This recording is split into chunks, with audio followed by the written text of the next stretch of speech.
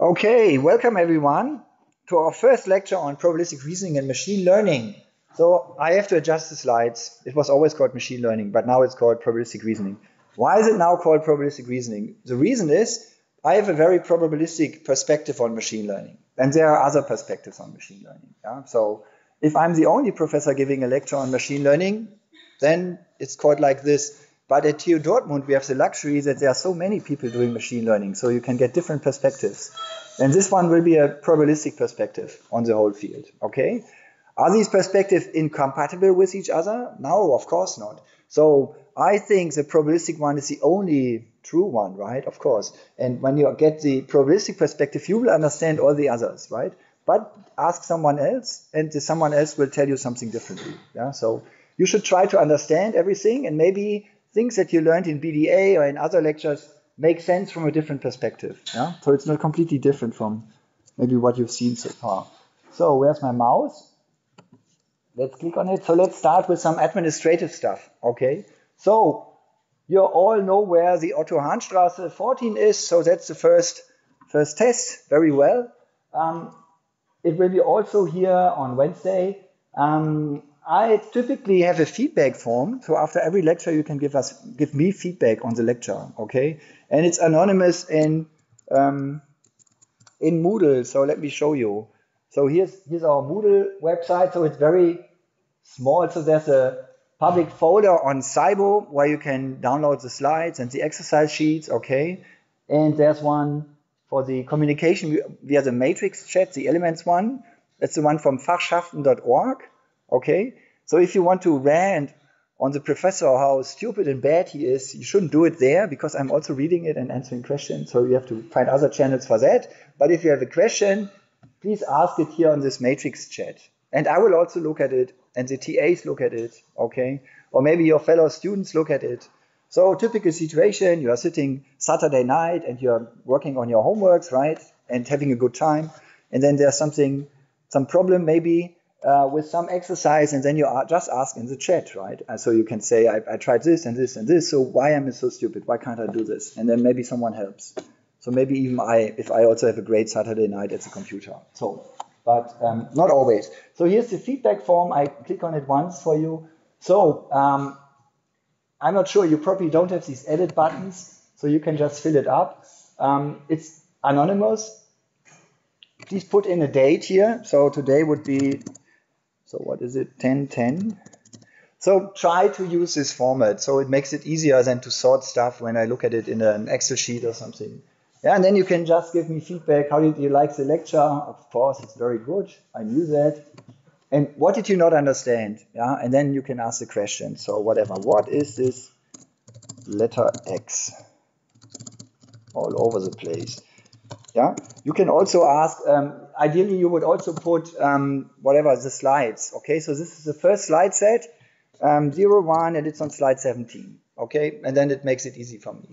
If you find a typo on the slides, you can also just put it into the chat, right? You can also put everything into the chat that you put in here, but maybe you want to ask something anonymously, okay? And do you have more comments, positive and negative? Of course, I always like the positive comments a lot. That's nice to read it, right? And you see the hard work is paying off. But the negative have the advantage that maybe the lecture gets even better. So if you have something negative, have you a suggestion or something, please tell me, okay? So that's fine. And for example, a common negative comment is, the exercises are way too difficult. So this is way too much work for so few credits. There I also have standard answers, of course, right, to this one. So if it's very hard, you learn a lot. So that's the advantage. But let's see, right? Let's see what's coming. So what you dislike about the lecture. Good, and then you just submit it somewhere, and I will see it on some website or something. I have no idea where it appears. Okay, so this is the feedback form.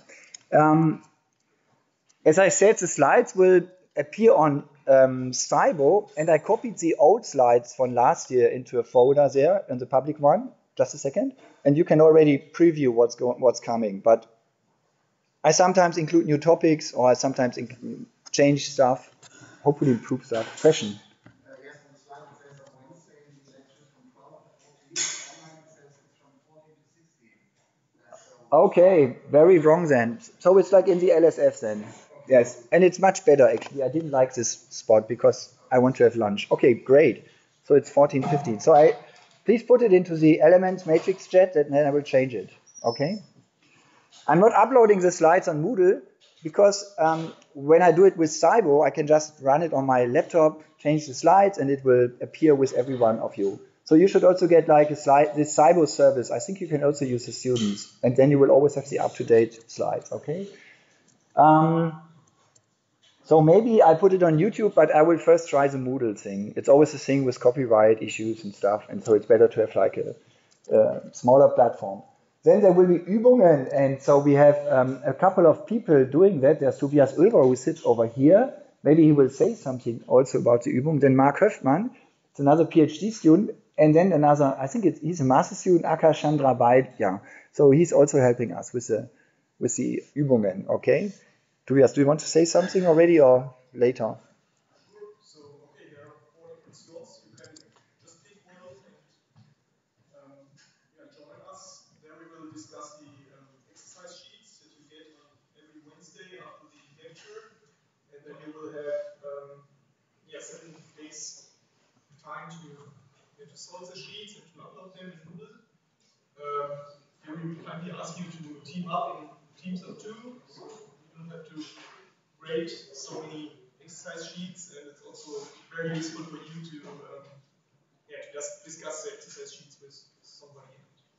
Maybe you all have different ideas. So yeah, there will be 13 sheets, I guess, plus minus 1 perhaps. We will do a little bit of theory, some calculations, and a little bit of Python programming. And we will, as Professor Harmeling said, we will start next week with a short introduction to Python just to make sure we are all on the same page. I think today there's also a short Python demo, am I right? Oh, yeah. You're doing scikit-learn. That's not what we are doing in the exercises. So there are a lot of fancy machine learning toolboxes that are very easy to use, as you will see later. But we will implement these algorithms from scratch in NumPy, and it's going to be very exciting.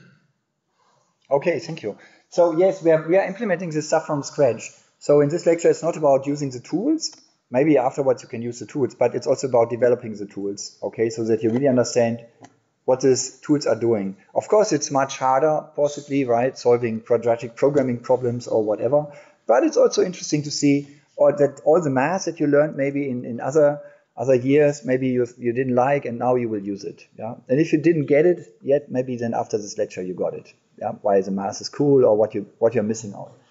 Good. Again, matrix for announcement and discussion. So if there's something like whatever, some announcement, we will put it onto matrix. Okay, so that's the easiest channel for us.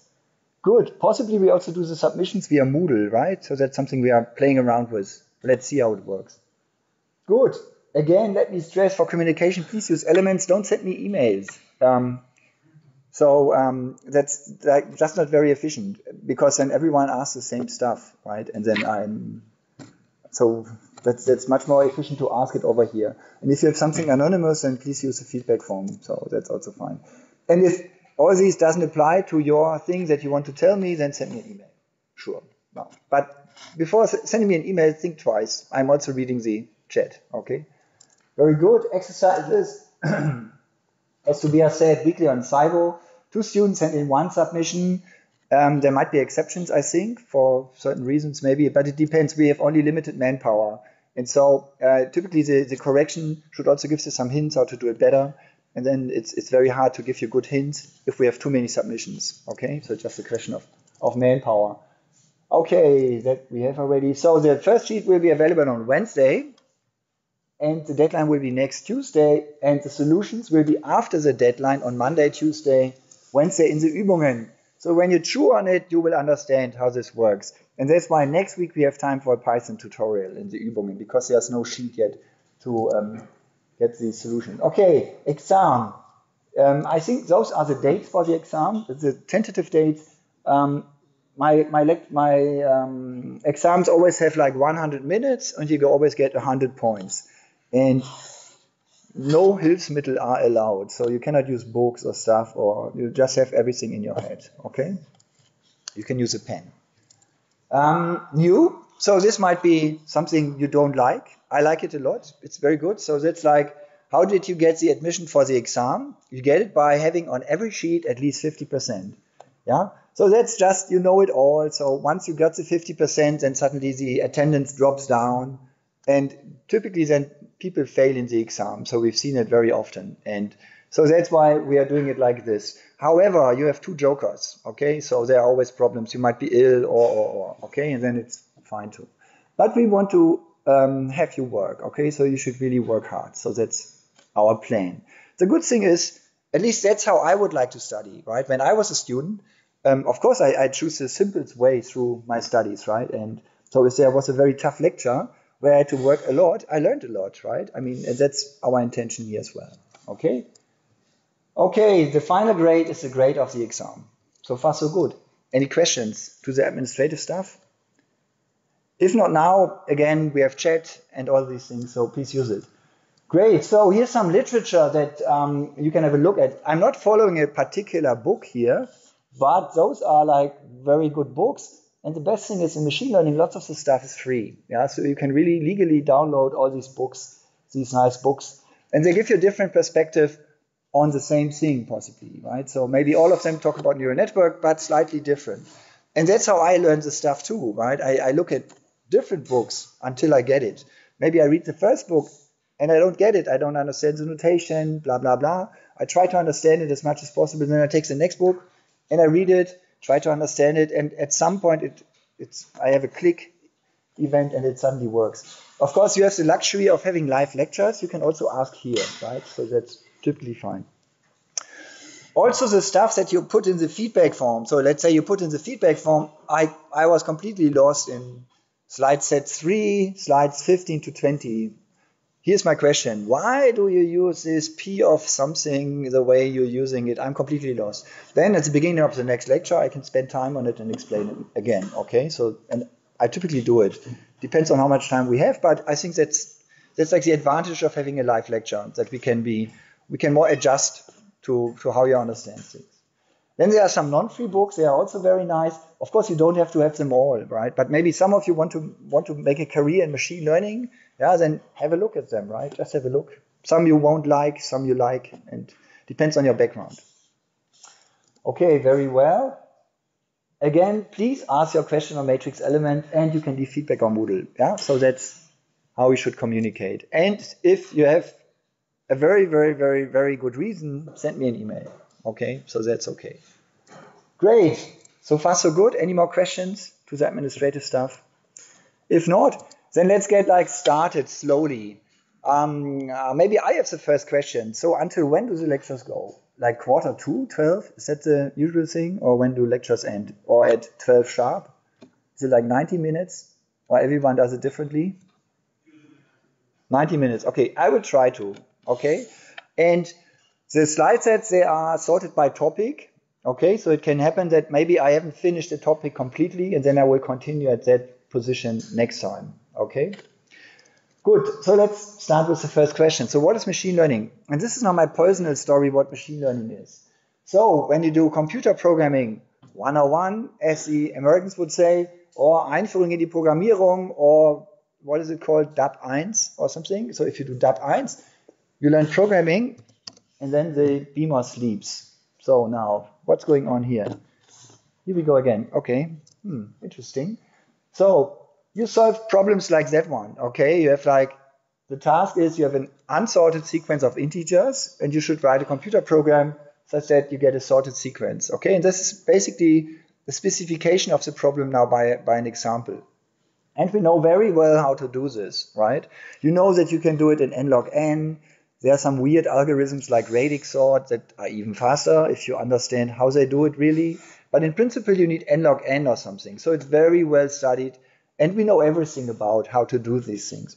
However, there are some more difficult problems. And that is, for example, you have an image of a handwritten digit and you want to calculate, again, with a computer program, what digit it is. Okay? And when you start with your introduction to programming knowledge, and you try this with if then else and for loops, that's really difficult, okay? So you can start like, okay, so what is this, by the way? So this is a matrix, right? So it's a two-dimensional matrix, and you have lots of zeros, and then where the 7 is, you get lots of 1s. And so you could make a gigantic if then else program where you ask, so if there's something horizontally bit set, and then something going diagonally down, and something in the middle, then it's a 7. If it's more looking like this, then it might be a 0, and so on and so forth. You get the idea. But in principle, it's very brittle, and it's very tedious to do so. And at the end, it won't work very well, okay, to do it by hand. So here comes now the solution from machine learning. The idea is, instead of creating a big if then else statement and trying to cover every case that can happen, you start with a data set, okay? So here's my data set. So those are images of handwritten digits, and those are the true results. So I put here like a different font. So this font basically means really the integer 5, and the computer knows what this is, the integer 5. It's a certain sequence of bits, okay? And the thing on the left is really a 2D image that you could take with your cell phone of your handwritten digits. So it's really like a matrix with some grayscale information in it, okay? And now the task to write this program from going from an input image to an output digit, yeah, is translated in, okay, here are lots of examples, and I ask all my students now to hand label them, yeah, use your brain, look at the left images, and now you have to hand label them. Ideally 60,000 or millions or something, yeah, great task, but there are data sets like that. And now machine learning is doing the following. Machine learning is now automatically inferring a program, okay? So starting from a data set, we are creating a program which can solve this task, okay? That's a little bit like magic, but once you see how it's done, it's very, very similar to things that you learn in statistics and these kind of fields where you basically work with lots of data. So we are also working with lots of data and trying to automatically program complicated tasks, okay? So this is my definition, yeah? I haven't seen it elsewhere, so maybe others have other definitions, but my definition of machine learning is, it is automated programming, okay? So you let the computer program it itself. That's great. So we can do other things. We can go play piano. But that's not true because, of course, we have to program the computer such that it can automatically program itself. So when you are a machine learning researcher, then you have to write a program that reads in the data, and you have to program a model, for example, a deep neural network or something, and then you need to train the model and fiddle around with the learning rate and all these things. So there's a lot of work to do. However, there is AutoML, yeah, and it has nothing to do with cars, but so there's automatic machine learning as well, which is trying to automate this task as well, right, which is quite fancy.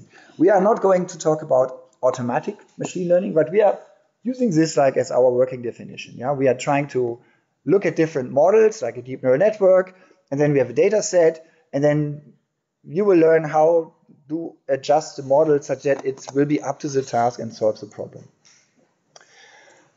The other thing is, so why now? Why machine learning? Why is it such a big thing now, right? When you look at older books, I could have put here in some book on artificial intelligence from Russell Norvig, yeah? Machine learning was just a small chapter in there, yeah? So there are 10 chapters, knowledge representation and reasoning, and whatever, computer vision, and then there's one little chapter called learning machines, or machine learning, and in that one, there's an even smaller chapter called deep learning. And it wasn't called deep learning, it was called neural networks, okay? And so it is already known for a long time, this kind of trick. But now some things have changed. So now with the internet and with all our pocket computers that we have, yeah, like cell phones, we can generate lots of data, yeah? So this approach to learn automatically a complicated program from data suddenly becomes really feasible because we are generating so much data, right? So if you imagine whatever your parents or your grandparents having a camera, an expensive one that you buy once, right? How many pictures did they take with it, right? And maybe they had a 36 images film in there. And maybe if they were really enthusiastic, they had 100 of those. So those are 3,600 images. How many do you have on your cell phone, right? I mean, many, many more. And typically, your face is on it. right? So there are like the same stuff is on it, and there's some context possibly, right? So there's a lot of data basically available. And so machine learning now can use that data. The second aspect is that computers are getting faster and faster. Don't tell it anyone else, but as computer scientists, we can always take the old ideas from 20 years ago and run it on modern machines. Bang, we have a new paper, perfect. Yeah, so that's really nice. So we can just recycle the old ideas and run it with better hardware, right? Of course, I'm a little bit exaggerating, right? It's not exactly like this. There are also new ideas. But in principle, computers got faster and faster and faster. And these deep learning methods, why are they so successful? Because we are drowning in data, basically. So we have so much data generated now. And we have super fast computers. And deep learning scales linearly with the amount of data. Okay, so the last thing I say again. So deep learning scales linearly with the amount of data. So it's an O of n method. So if I have, like, let's say 1,000 images, okay, I need 1,000 minutes. And if I have 1 million images, I need 1,000,000 minutes. Sounds a lot, but if you have n squared or n log n is also okay, but n squared, methods that use n squared, they are basically applicable maybe for 1,000 images, but not for 1,000,000 images. So machine learning is successful for two reasons. Lots of data and lots of computation, and the methods typically scale linear. However, not all of them. And we will see many methods that don't scale linearly. That are also interesting, and they are interesting because sometimes you have only smaller data sets, and then maybe there are alternatives to these big data stuff. Okay, so this is the quote from John Naisbitt. I have no idea how to pronounce the last name. So we are drowning in information and starving in knowing. So that basically refers to the fact that we are basically generating pictures and YouTube videos. So is there something? Yeah, so those are some numbers. I haven't updated them, but they're already impressive. They are like 5 years old. So like on YouTube, like 100 hours of video are uploaded every minute. So that's just incredible. No one can watch it. And I'm sure the numbers are much higher now already. Okay. And the other thing is we have long genome sequences. So in bioinformatics, for example, we are also generating data and data and data. We have really nice hardware that can create a genome of you, right? If you have a certain illness, today it's like standard to create a genome of your inner cells, right? So to pick it out and then to get a file with letters in it.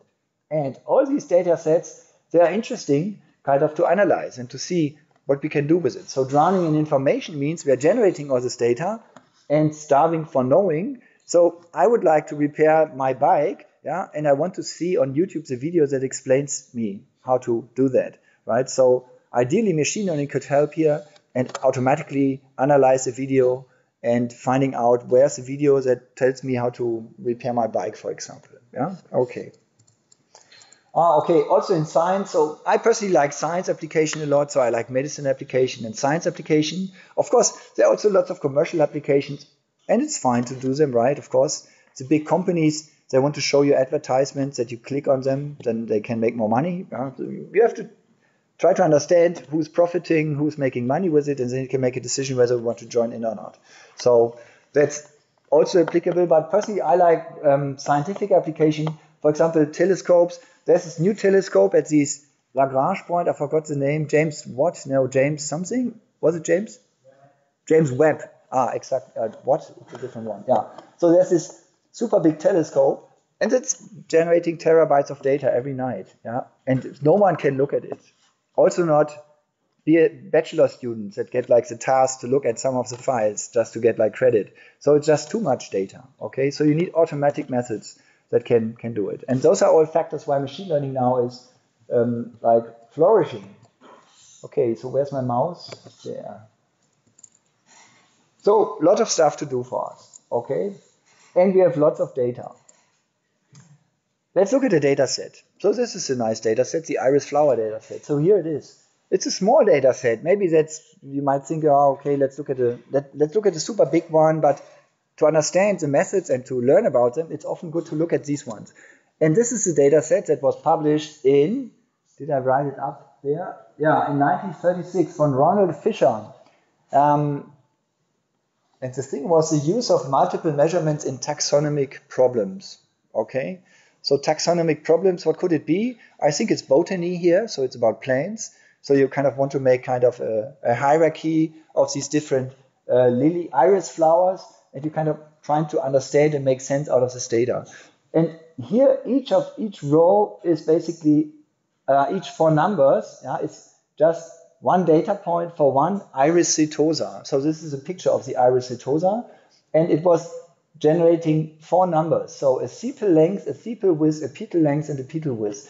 And I always mix it up, which is which. So it's about these the leaves at these colorful things. So there are like typically long leaves in blue, and then there are shorter leaves in blue. And one of them is the sepal, and the other one is the petal. Yeah, but I don't know which one. And then someone measured the length and the width. So 50 data points for the iris setosa, 50 data points for the iris versicolor, and 50 data points for the iris virginica.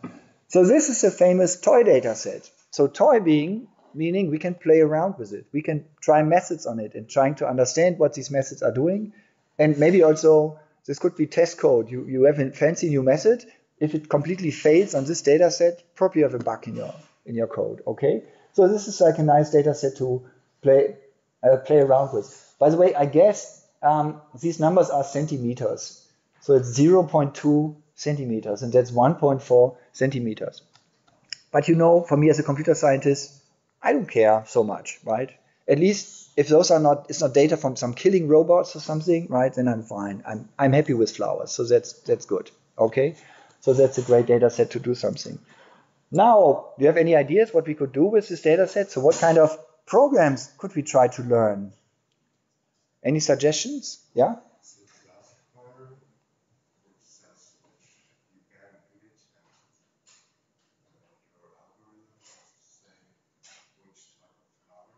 Yes, very good. So let me repeat it if you didn't hear it in the back. So we could implement a classifier, okay? So you are in your home garden at home or on your balcony, and there's some iris flower. Then you take your ruler and you measure the length of these things, okay? And then you got 4 numbers, and then you could ask, so which of these 3 columns matches my data points the best? And then I'm able to classify the iris versicolor. Sounds a bit boring in a way, but when you think about it, we are mechanizing a botanicist, right? So before you need like expert knowledge, you needed whatever, you did gardening, whatever, learned a job for 3 years or something, and then you knew everything about iris flowers. And then when you see one in another person's garden, you say, oh, that's a versicolor, nice one. Okay, very good.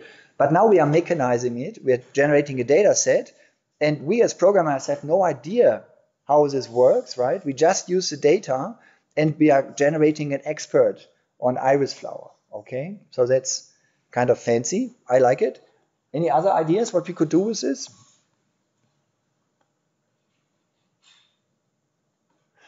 We could also mix everything up. We could mix all the data. We could forget about the labels in our data set, and then we could try to cluster the data, yeah?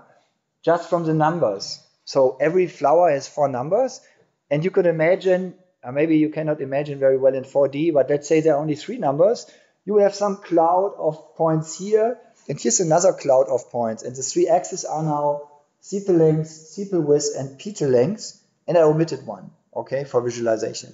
And when you just look at the data, yeah, when you just look at the raw data without knowing which is the setosa, which is the versicolor, and the virginica, you could ask, so is it really true that those are like 3 different types, or maybe there are 4 types? So it could be that there are like 4 clusters of flowers, and then you could invent it, and you could say this is the iris harmelingensis, for example. Yeah, so great. I'm getting famous with iris. Question?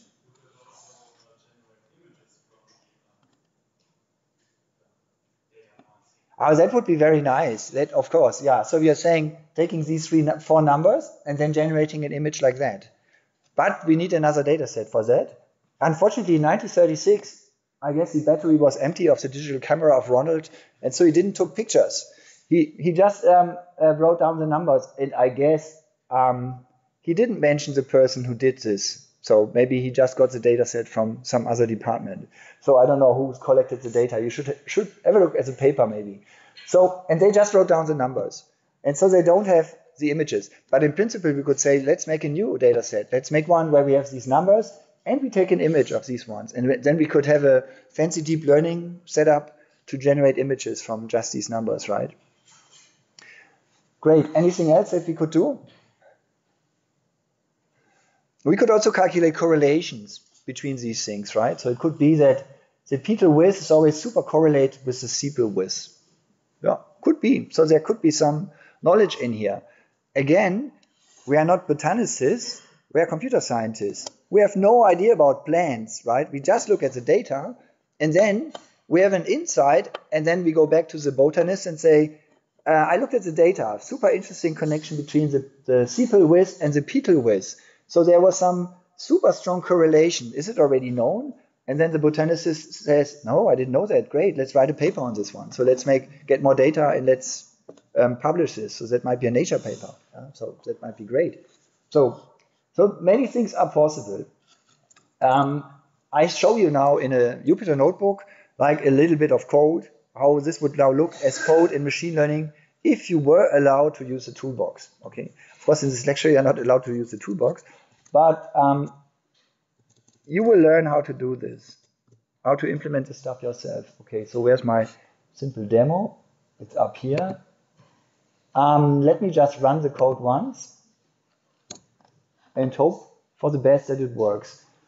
So, how many have never seen Python code? Okay, some of you. How many have never programmed Python code? Okay, more, so that's consistent. How many think they are super good at programming Python code? None of you. Okay, me neither. But that's not required. So you will be able to understand the code just by looking at it. Okay? So let's see. First of all, whoops.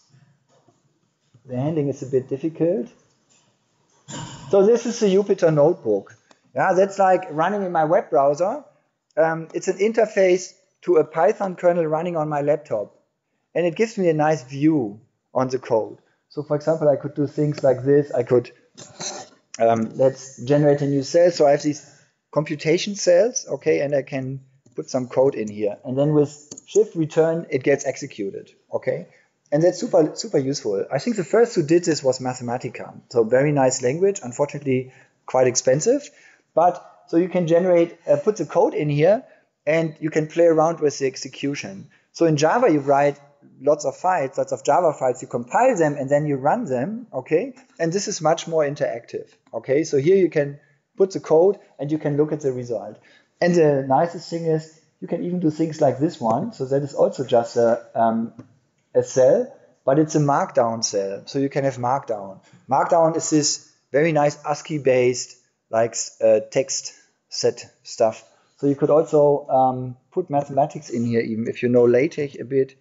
X equals \pi. So you can also put math code in here, and it will render very nicely. And so you can have all these cells and put code in there, and you can program around with it, and you can document your stuff. And maybe also some homeworks like that, possibly. Yeah, possibly from us you get a notebook with some missing things, and you need to implement the missing stuff. Okay. So now next thing. So what did I implement already? So those are all toolboxes, and that's the way you are not supposed to do it, but I always do it. But Tobias probably would yell at me to do it like this. I'm always importing from the toolbox NumPy all the functions that I need, because I hate to write numpy.hstack. Then the code just gets too cluttered. But you have to find out yourself, and maybe Tobias will yell at you if you do it wrong. But he doesn't yell at me, luckily, so that's good. So those are all libraries that exist already. For example, sklearn, that's a library for machine learning. And it has lots of stuff. So, for example, the iris dataset is in there. So I load from the sklearn.dataset one, I load a function called load iris. And then I have the iris dataset here to play around with. Or I have some nearest neighbor methods. We will learn about it, or linear regression, or so many different things. Okay, so let's load the iris dataset. So I assign to my variable iris the result of load iris. And after having done this, we can also look at the variable what's in there. So, okay, what is in the iris one? So it's somehow some curly bracket and then data. So this is a dictionary that you might seen, right? So the key is data, and the value is basically an array that then follows. So what else is in here? So those are all these ones. Great. And then there's the target. So that's another key. And the value of the key target is now an array of zeros, ones, and two. Any ideas what these zeros, ones, and twos are? I mean, we've seen these, yeah? Yeah, those are the class labels, okay? And let's scroll further. There's also conveniently the target names. It's an array of strings, Zetosa versicolor virginica, blah, blah, blah. And some other meta information, which is not nicely rendered here on my screen here, okay? Good, so let's visualize it. So for that, I'm using like a fancy library called Plotly that does it really very nicely. So I pick some axes. So I have 4 axes. In Python, we always start with 0. So the 4 axes are called 0, 1, 2, 3. Okay? And I only plot the first 3 because then I have a 3D plot. And it's called scatter 3D. And I tell it what should be the x values. It should be like the ith column of my data set, and the y values should be the jth column, and the kth column is the z. And I can also give colors, and I'm just using the name information here for the colors. And that's like a fancy plotting routine. I just show you the result. Okay, so that's then what you get. And in this fancy toolbox, you can also like turn around it. So it's really super cool, I think. So I like it a lot. And now what do we see? We see now 3 of these 4 numbers as coordinates. And so for every plant that has been measured, I get 1 point. And then I have a color. And the color is coming from the targets, 0, 1, or 2. Okay? And now this plotting routine is doing it nice and fancy, telling me what this is. What happens when I click it? Okay, I can even switch it off. Fancy. Yeah, okay. So you see this is like a nice library to play around with. Okay, so that's my data set. Now let's say I want to learn on this one, so I could use all the data set, okay? But then I would get a classifier that would tell me, okay, with these numbers, I guess it's an iris setosa. But to learn on all the data sets, that might not be a good idea. So it's better to split it into a training data set and into a testing data set, okay? On the training data set, I learn my model, and on the testing data set, then I can test how well it works. So in the testing data sets are flowers that haven't been used for the machine learning, so I can just use it for trying, okay? And so there's some code to do this. And I'm not showing you every detail here now. Let's just visualize it. So if I do it randomly, then now here you have like circles and disks. And so the disks are the train one, and the circles are the test one. Question? Very good question. I'm always asked this question and I have no answer. So that's a typical practitioner's question. So people come with a data set from a hospital and then they say, so how many data points do we need? We have already 60. Do we need more? And then, okay, the more you have, the better. Now, how do you split it in training and test? So if I split 60 data points into 2 halves, 30 and 30, then the problem might be that the 30 data points are not very descriptive of the problem, and it's very hard to learn a good model, right? On the other hand, if my test data set is very, very small, then the estimate of the test error is very noisy. So that's like a trade-off thing. And there might be theory, but I don't know it. So I don't know it very well. So it's something that you do like this.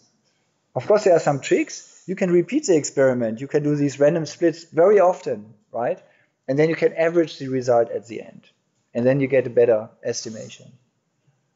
Okay, so that's my data now. Let's do some classification. So the goal here is to learn a function that takes 4 numbers, and then it tells me what type of iris flower it is. Okay, so let's see. What are we? We take the k-nearest neighbor classifier. Okay, the 1 nearest neighbor classifier, and this is just how you do it in this sklearn data set. You fit your model onto the data. Okay, so you put in the data here and you fit it.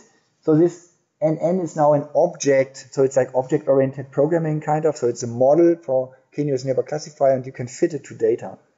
Whatever, however it works. I tell you how the k-nearest neighbor classifier works. If you have a new data point in this point cloud, you are estimating the distances to all the data set that you have, and then you say, I'm the same label as the closest one. Okay, so that is the one nearest neighbor classifier. You just say, I have the same label as the one that is closest to me. Okay, and in a way that's okay, but when it's very noisy, it might not work very well. So let's see how well it works here. So we can calculate the train accuracy. So the accuracy basically checks how many of the predicted ones are correct, and then basically the proportion of correct one is the accuracy. So 1 minus the accuracy is the error. Okay, so basically here it's perfect. So on the training set, everything is great. And if I now take the test set, I can now classify my test set and compare it with the y-test. And the y-tests are the labels that I haven't used for training my classifier. Okay, so this is now really the test, whether I did a good job or not. And here you see you get 0.97, so about 3% error, which is not bad, right? If you take a botanist student and show them some iris flower, I'm sure they will also do 3% wrong, right? So it's not so easy task to really distinguish these things. Okay, so that is then calculated on the test set. Now we can also visualize the ones that are wrong, and curiously there are the ones that are like in between, so the ones that are just at the border, so those are the ones that get a wrong label. Okay, so that basically means there might have been like a blue one over here close to this green circle, and so the green circle got the blue label and it should have gotten the green label. Okay, great. Okay, so what else can we do? How much time do we have? Plenty of time. Okay, so what else do we have? Yeah, we can also plot the wrong ones, yeah, which were only Virginica false, so only this class, so the other ones were perfect. We can plot them with a training set, and then basically we can see what was going on. So basically these red circles here, they are too close to a filled blue one from my training set, and that's why they got the wrong label. Now what I'm doing here is super important.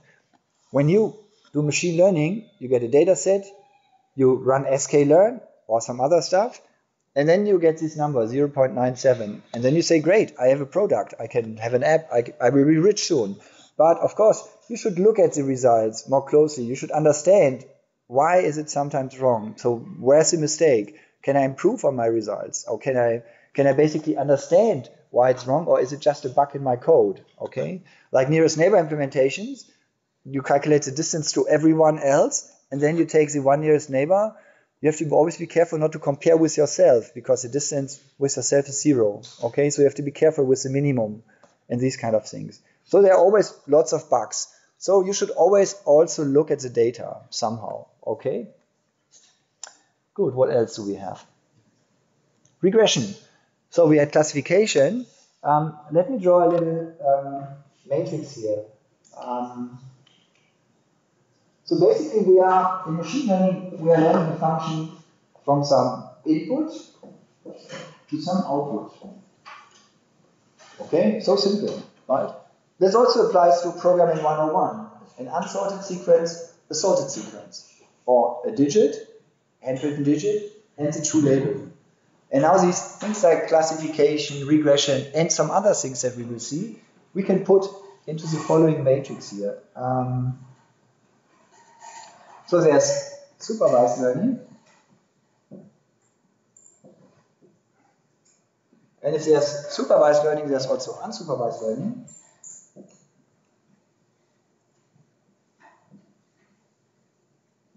And now the question is, what do I put here on the rows? So my Y could be a discrete set. Yeah, discrete, if you don't know this, so this is like a mathematician's term for countably, okay? For example, the set 1 to 3 is a discrete set. Yeah, the real numbers is a continuous set. So that's the other one. So now I'm already, I think you can't see it on the video now, what I'm doing here. So let me just trying to,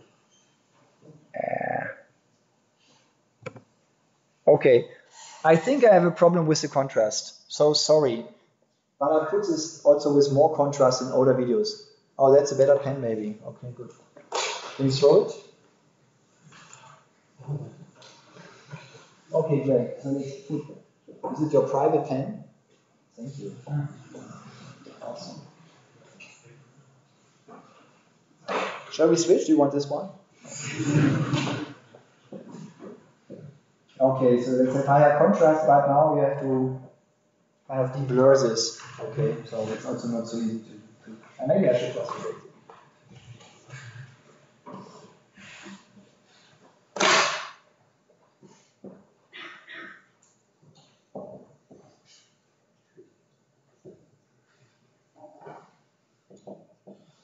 So we have the dimension supervised versus unsupervised, and we have the dimension y is discrete and y is continuous. Okay, great. And we've seen already if the y is discrete, like 0, 1, and 2, supervised means my data set contains the labels. Okay, then what is this thing called? We had it already. Yeah? Classification. Classification, very good. So supervised basically means x and y is known.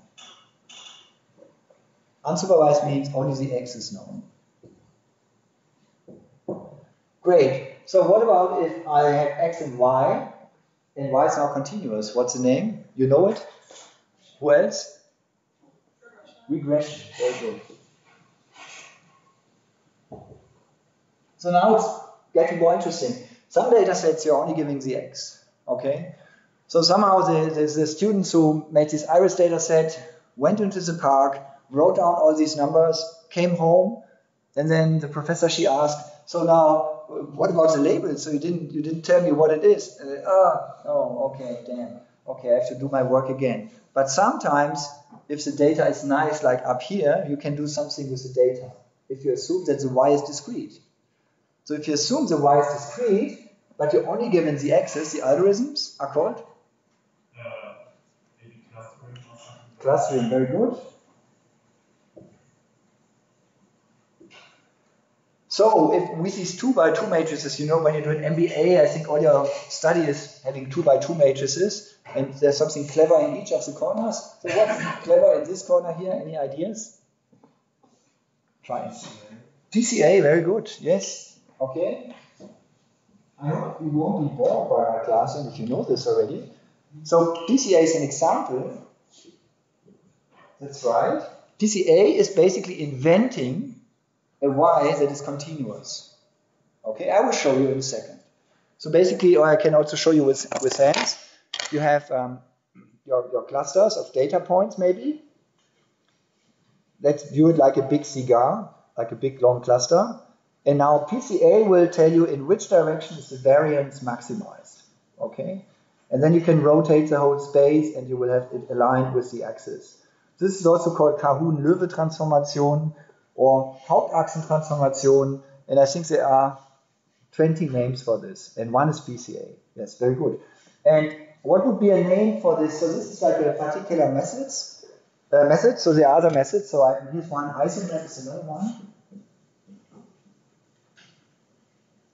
Or LLE is another one. So what would be a good name for this one? Okay, I give you. It's typically called dimensionality reduction.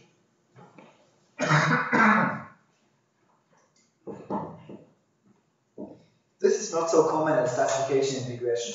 Okay, so this name dimensionality reduction is not so common. PCA is super common, of course. So that's what people are doing. Okay, let's again look at the notebook and let's see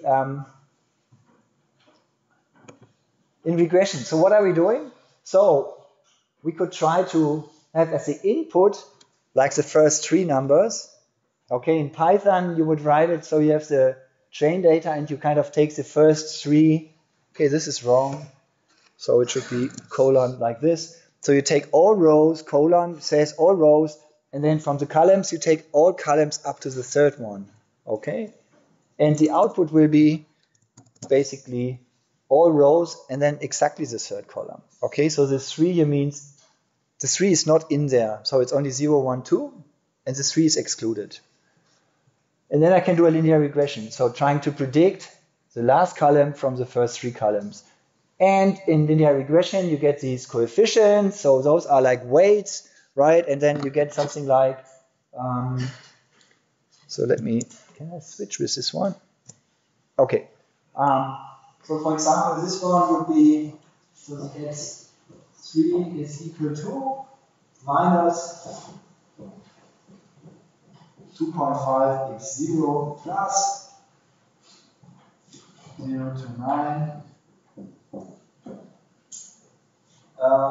plus 0 for 5x2, where I am now also using this convention like in Python. So this is the first column of my data, this is the second, the third one, and this is the fourth column. So with linear regression, we are learning a linear function, right, which is predicting one of the columns. Why is it interesting? Because, these ones, they are not so important to predict that one, but the last one. Which kind of makes sense, because this was like sepal and sepal something, and this was petal and petal. So basically, if the petal width is large, and probably the petal length will be also large. Okay, so they are more strongly correlated. However, not exactly, yeah, so it's a little bit like that. And then there's also this intercept minus blah blah blah, so I need to add that one as well, so minus. Okay, so that's just a constant term. Okay, great. Okay, so this is linear regression. Now you might ask, linear regression, isn't it statistics? Yeah, it is statistics, but in machine learning you also learn about linear regression. We are also using it. In machine learning we use whatever works. We are kind of cannibalizing all the others.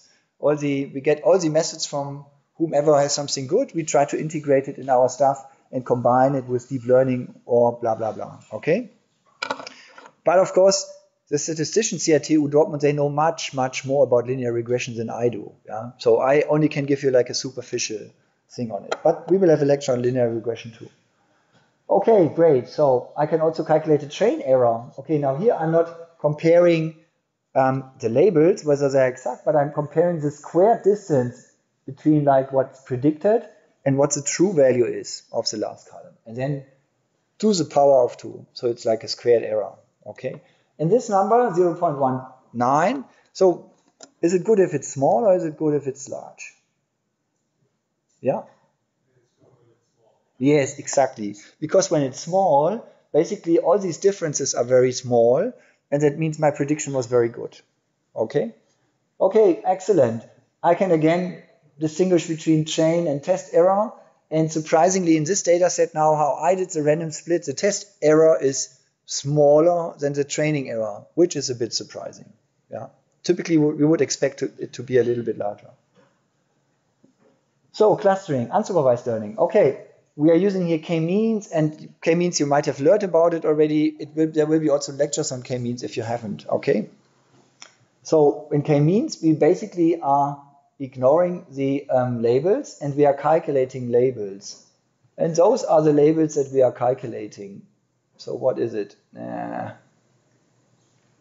So let's try to make sense out of this. So there are these different things colored. So there is the versicolor getting label 2. And then there's the Virginica getting label 2. So they were put into the same cluster. So all the circles is one cluster. And as you can see, there are some red ones that are also in the cluster of the blue ones. So it mixes it up a little bit. Okay.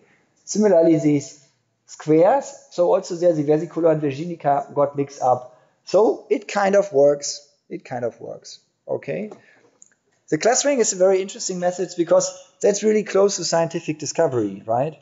So let's say you're an astronomer and you are measuring the spectrum of lots of stars in our Milky Way or something.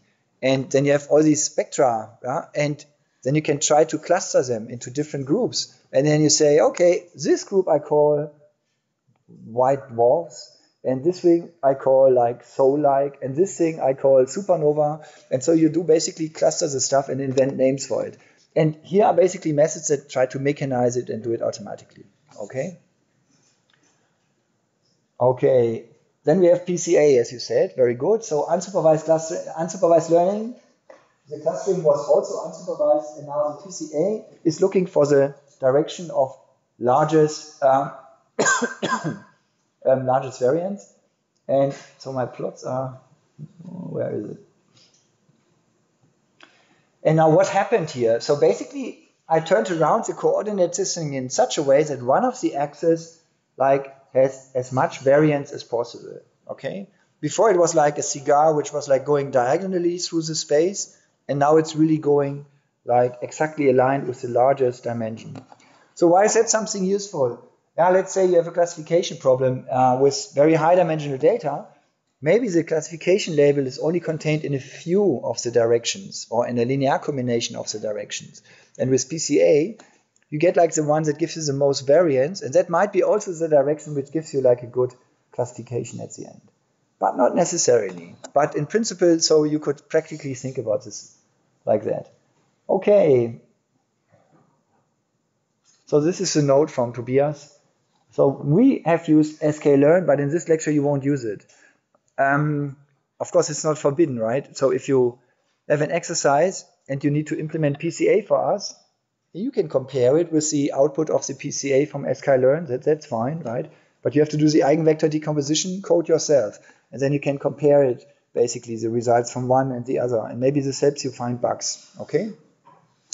Or maybe you find a bug in sklearn. Great. So, any questions about the Jupyter Notebook stuff? There are also ways to use it online. So there's Google Colab, for example. When you like Google and you have an account, then you can also for free use there some notebooks on their servers. However, you can also locally install it. It's all open source and you can get it to run, but sometimes it's a bit tricky to get it to run. Yeah, but I have no idea how to do it on Windows, but I think if there are enough people having the same operating system, then you will figure it out to get this to run. Okay, so far so good. We've seen different types of machine learning, discrete outputs, continuous outputs. However, we could also have other structures, okay? So what do I mean by that one? Where's my mouse? There. So in principle, oh, that was a good pen. So why could be something else? Could be graphs, right? I mean, we are computer scientists. So what could it be? It could be, for example, a setup which kind of has some measured properties of some molecules, yeah, whatever, how it develops under pressure, how this happens, blah, blah, blah, blah, blah. So you have a long vector describing a molecule, and then you are trying to generate the graph. And as long as you have training data, yeah, you might be able to do this, okay? Of course, the X might be a graph too. So the solution might be, typically, let's say it's R to the D, but it could be also graphs. And then basically you ask the question, given a molecule with some certain structure, what is the total charge of my molecule, for example? And those are, of course, super interesting things. Question? How do you compare it to graphs? What's that? How do you compare it to graphs? Yeah, very good question. So, of course, we know how to compare discrete things just by using equality. We know how to compare to continuous numbers just by using least squares, right? How do you compare to graphs? You can come up with it yourself.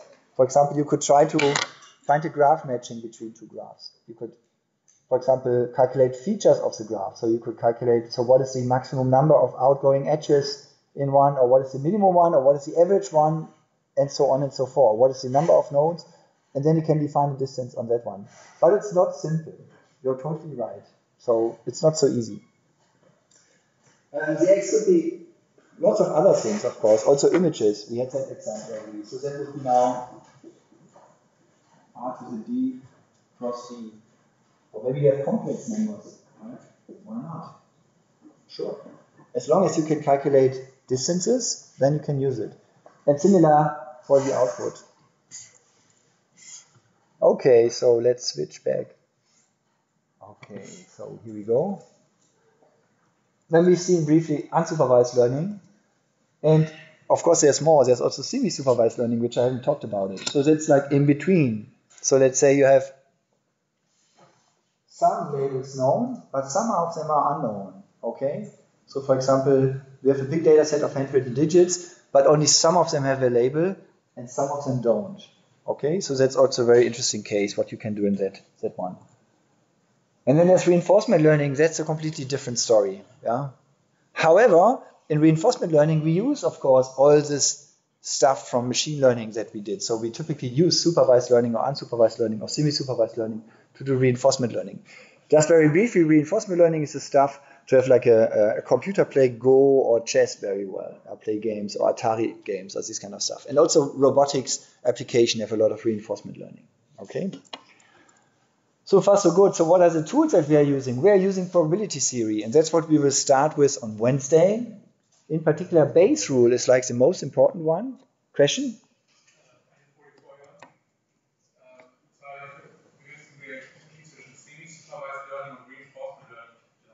Okay. So let's forget about reinforcement learning. So semi-supervised learning is between supervised and unsupervised. So you have a big data set of digits that have a label, so that have a Y. And then you have another big data set just of digits that don't have a label. And now by thinking about using some clever clustering techniques or something, you can make use of this additional data. Okay? And that's a common situation because labeling is expensive. And so that's a very practical one, the semi-supervised one. The reinforcement learning setup is more, you have an environment and you interact with the environment and you get feedback and you try to learn from that. So that's like you're generating your data on the fly, kind of. But when you know all of this, then you are also well prepared for reinforcement learning. Any other questions? Okay, then the tools, as I said, probability theory, you need linear algebra, vectors and matrices, that's like the lingua franca, so the one that, so writing stuff on the board, right? So for example, eigenvector decomposition, you could write it like this. Is it right? Yeah, whatever. Oh, yeah. Like this, for example. You can use some clever notation, and it's typically all linear algebra, so many things. So that's like a diagonal matrix, and those are the unitary matrices coming from left and right. Now I say, those were many words that I only rarely use, and I have no idea what an eigenvector is, and I have no idea what a unitary matrix is. That is no problem. We will cover that in the chapter on PCA. And otherwise, you should ask, okay? Or look it up, or look some YouTube video on it. But you can also ask here. Okay, what else? Optimization. So we have a function f that we want to minimize in x. So we're trying to find the x that minimizes the f. That sounds a bit boring. However, if the x is like a high-dimensional vector, like 100-dimensional, then suddenly it gets interesting, okay? Or the x could be all the weights in your neural network, for example, okay? And then it's kind of more fancy. So we are doing these optimization things. And we might have side conditions as well here, okay? This is, for example, the basis for support vector machines. Yeah, that's another method for classification, and you need to solve an optimization problem to implement it, okay? What else? And then we need computer science, and I write all the things you learned so far and more, okay? Which is good, right? I mean, great. You need like some shortest pairs algorithm from DAP 2 or DAP 3 or 4. I don't know how many DAPs are there. But so you need all these algorithms. And if you think there's an algorithm that I don't use in machine learning, then think harder. So maybe you can come up with a new idea how to use that algorithm. Yeah, algorithms like these all pairs shortest path, Floyd-Warshall algorithm, super clever thing. And how is the connection to machine learning? That's really curious. But we will have the connection when we talk about the method isomap. Okay, that will use the Floyd-Warshall algorithm of calculating all pairs shortest paths, which is then really surprising. So I find it quite surprising. The thing is, these algorithms where people got famous with, there's usually something super clever in, something super non-trivial in. And then if you can translate this non-triviality into a machine learning problem, that's great. That's usually kind of then things connect. Also, so in computer science, many students don't like the math lectures, and they are wondering, so why get we tortured with all this stuff in the first semesters? And I failed already 3 times, and so I'm already done with my bachelor thesis, and I'm still missing the math. What are they called? So these muffin. Muffy. Yeah, so the Muffy things. And so why get I tortured with it? I want to program websites, right? Okay, then go ahead and program websites, but if you want to do machine learning, you will need it all. And the more math you know, the better. However, the good message for you is, if you were not so much into math yet, now you might see the math again into a different context where you see that it makes sense and that it's useful, okay? And if you don't know what a derivative is, please ask. If you ask 10 times, maybe then I refer you to the video from last time or something. But just ask if you don't understand something, right? Good, so far so good. This is a quick overview of the lectures. Of course, this is like the ideal situation. It won't be like that, but let's see. We will start with probabilities, Bayes rule, continuous one, Gaussian distributions, and then we do linear regression. Then we do some cool matrix differential calculus. This is some super cool tools to calculate derivatives of functions that have like vectors or matrices as inputs. So that's very nice. So I like it a lot. Model selection, support vector machines, and some stuff about it. So isomap, these things are like nonlinear dimensionality reduction methods. We also are talking about EM, which is basically a generalized point of view for k-means. So k-means you might know, yeah, so that's a nice method, but there's a more general point of view to look at EM procedures. So there's a more general way to look at it in terms of latent variable models, which is quite interesting. We are going to talk about neural networks. There's one lecture typically on causality, which is a fun topic which I like a lot and which I think has like a great future. And Gaussian processes, those are just Gaussian distributions generalized to functions, okay? So a univariate Gaussian is like a Gaussian for a real number. A multivariate Gaussian is a Gaussian for a finite dimensional vector, and a Gaussian process is a Gaussian for continuous functions, okay? And that sounds cool, and it is really cool, yeah? So, and you can also use it for classification and regression and all these things. And finally, we talk about sampling, so that's like another tool to do some difficult calculations. And we also talk about statistical learning theory, where I'm not at all an expert, but I want to give you a flavor of it, okay, how it works.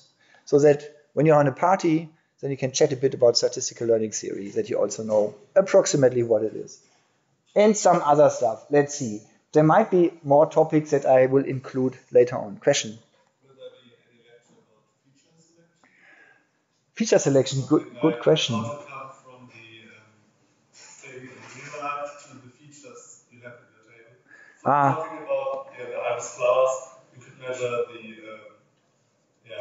a lot of other things. You can start take photos of it. I don't have it. I won't have feature selection exactly in here. But like when you do linear regression, this is doing kind of a feature selection because it gives you a different weights for your method. And in a way, the PCA is also kind of a feature selection thing. But so there are these different branches in like machine learning. One is more like data science way of thinking, or there are some other words for it. And then here we are more in a machine learning type of setting where we look at the foundations a little bit. So that's more the focus.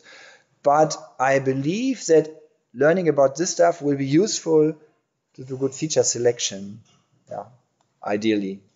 So I hope you won't waste your time in this semester in the lecture, and at the end it's not true what I've said, but I think it's approximately true. Yeah.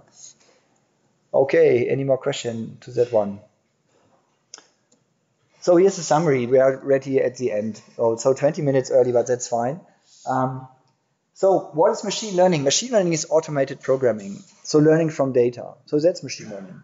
That's it. And there are many, many ways to do it. And we will study the basics, and we use fancy mathematical tools. We will use joint probability distributions. We will use optimization, linear algebra, and all this stuff. Okay, and I hope you will enjoy the lecture. So this is my last slide. Thanks a lot for your attention. And if there are more questions, go ahead.